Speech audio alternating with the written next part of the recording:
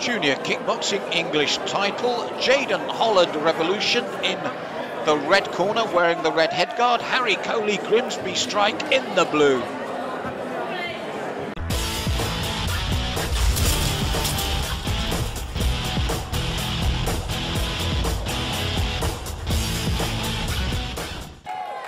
Ring Clash 7 title bout. The fancier red and black pants are for Holland.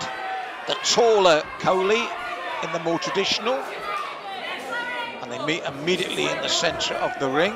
Round kick high from Coley. Holland fires back.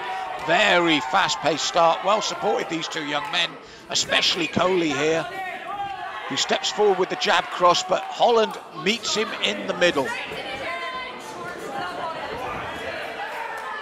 They're young, they should be fit and able to keep this pace up.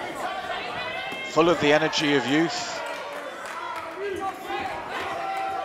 And showing here with a very fast-paced start. And I love the fact that all the boxing combinations have the feet thrown at the end as well. Traditional kickboxing, well schooled. Oh, the head of Coley snapped back. They both jabbed at the same time, but Holland's jab visibly rocked Coley's head back. Nice turn though from Coley, and you can see these two young men are well schooled. Good footwork, beautiful kicks, hands and feet together, fast pace, nice movement. Oh, beautiful head kick from Coley there. What an opening round. Excellent junior stuff this for the English title. Oh mate, Tony T-Bone putting on a great show here, and a well-matched title fight here on his Ring Clash 7. Look at this, toe-to-toe, beautiful work, nice combinations. And even though Coley's backing up, he's busy as well. That's a great first round from these two. Excellent to watch. 1 down, 4 to go. The English title belt at stake. Both had their moments as well. Both had the successes. The left hand of Holland, the right leg of Coley, and here they go again. Both beginning to dig here. They've planted their feet, and there's venom in these shots, hands and feet. Holland forcing forward, but what I like is Coley is very accurate and busy on the back foot, which makes this the perfect match. They're not having to be pulled apart very often. I mean, Garth's doing it now, but a lot of the time they're letting these techniques flow just like this. And for the first time, Coley, little dip there and holds on. Oh, and then throws the beautiful left hook as Holland comes flying back in. Then the jab. Holland now pushes forward, ducks underneath the shot there, Coley. They turn, looks for the big right hand. Holland stays in the pocket, looks for the body shots as they get close. Swings hard and heavy there, but just misses the target. Coley pushes him with a jab, then ducks under the response, but double, triple jab. Right hand from Holland. Throws the kick, they turn, their footwork's good, they come off the centre line, just as Coley did there to throw the left hook and do it again. And then when he comes close, Holland looks to work on the inside, beautifully poised, this straight right hand from Coley. The left from Holland lands in reply. It's been that sort of bout. Steps into the pocket there, Holland. Both throw the kick at the same time, doubles up. This is good work from Coley at the end of the round. Good combination work here, even though he's on the back foot. The combinations flew. That was a big finish to the round for me, for Coley in the blue. 2 down, the midway point, round 3 next.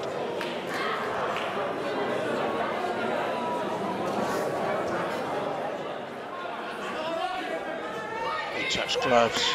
Coley with the round kick. Holland steps forward. Coley on the turn, landing cleanly with that jab. The slightly taller of the two young men, making the best of that jab in the cross there.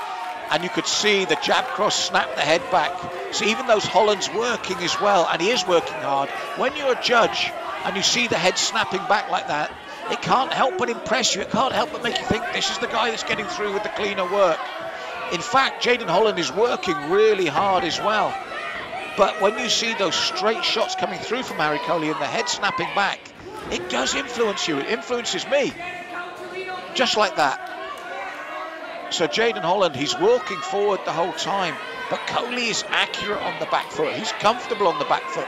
Some fighters prefer to fight that way. Chris Eubank, the world champion boxer, was a perfect example of someone who was much happier when his opponent was trying to put him under pressure.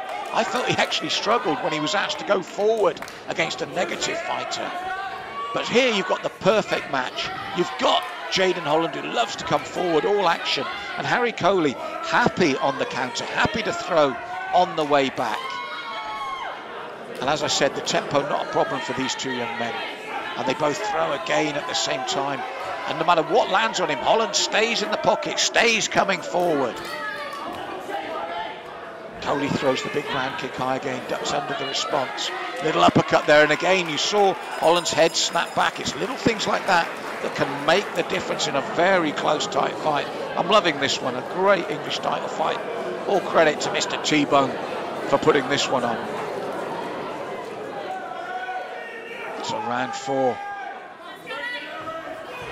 And straight back in again as they have in the previous 3 rounds. Real treat for the audience here tonight, this one. And I love the fact that in defence, Coley's double-handed like this, and the round kick on the end.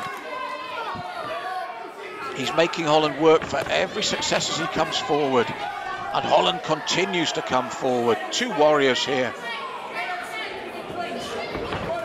And neither shown a sign of being hurt or wanting to quit. If they've been tagged, they've just got on with it. Just like this again. Coley pushes Holland away, pushes forward for the first time, but Holland looks to push him back straight away again. So you've got the front foot aggression of Holland against the slick countering of Coley. This is what they're trying to impress the judges with. This is the clash of styles that's working perfectly for this English title now. Do you go for the front or the back foot fighter? The right hand off the front foot fighter, Holland lands, backs Coley up. Then he steps off the line and throws his own left, Coley, in defence. Little uppercut there on the inside from Holland, replied by Coley. 4 rounds down, and the pace hasn't slowed. The quality hasn't dropped either from these two. Still snappy, still accurate. That shows good schooling, that shows 2 good corners, that shows 2 good fight counts, as it should be. Excellent work from both again, and I know the talk is of traditional kickboxing dying out, but when you've got 2 youngsters like this, it keeps it alive, it keeps it exciting, and shows that traditional kickboxing still has a place. And that's what I love about these 2 youngsters. They're showing us this as they come into the 5th and final round. Garth Porter had very little to do in this one, and here they go. They've stepped up the pace if that's possible, and look at the shots, little hooks, little uppercuts on the inside, the round kicks. If anything, as I said, the pace has increased. Nice combinations there again from Coley.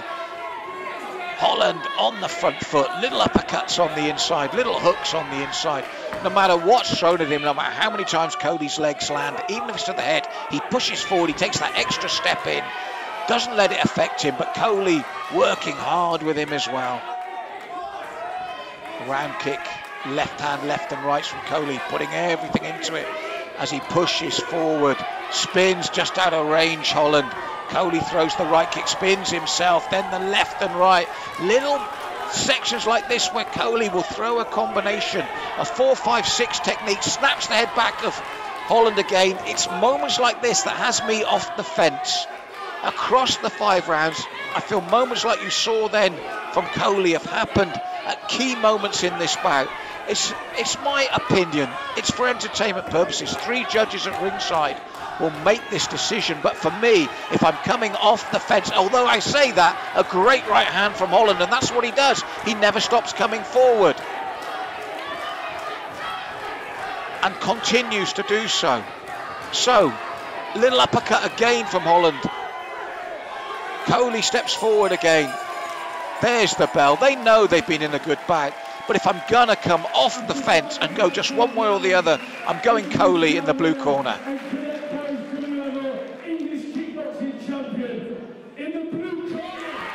I think it's the right decision in a very close bout, but 2 talented young men and an excellent bout and a real advert for traditional above the waist kickboxing. Both men should be so proud